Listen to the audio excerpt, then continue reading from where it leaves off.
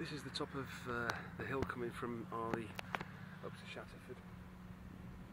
It's taken me about 14 or 15 minutes from Arley Church, which is where I normally have my rest stop.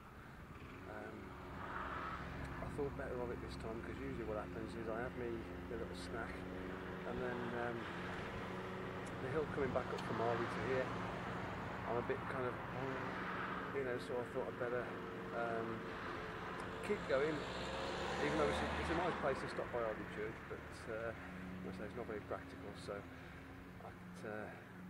I've got a bit of a downhill section coming up, so that'll make it easier to digest the food and drink.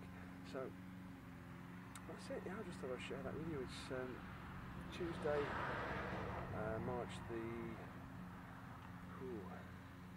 I'll have to work it out. Early March anyway. It's 5 days since I did the 100-mile run, and it's a lovely day again. Weekend was a bit crap. Monday was alright, but it was a bit windy, and I didn't feel too great anyway, so I've picked the best day for the job, I think. So I'm just gonna have a couple of breakfast cereal bars just to keep me going. A little bit of drink. And I've got another 22 miles left of the 60-mile run. That's it. Cheers.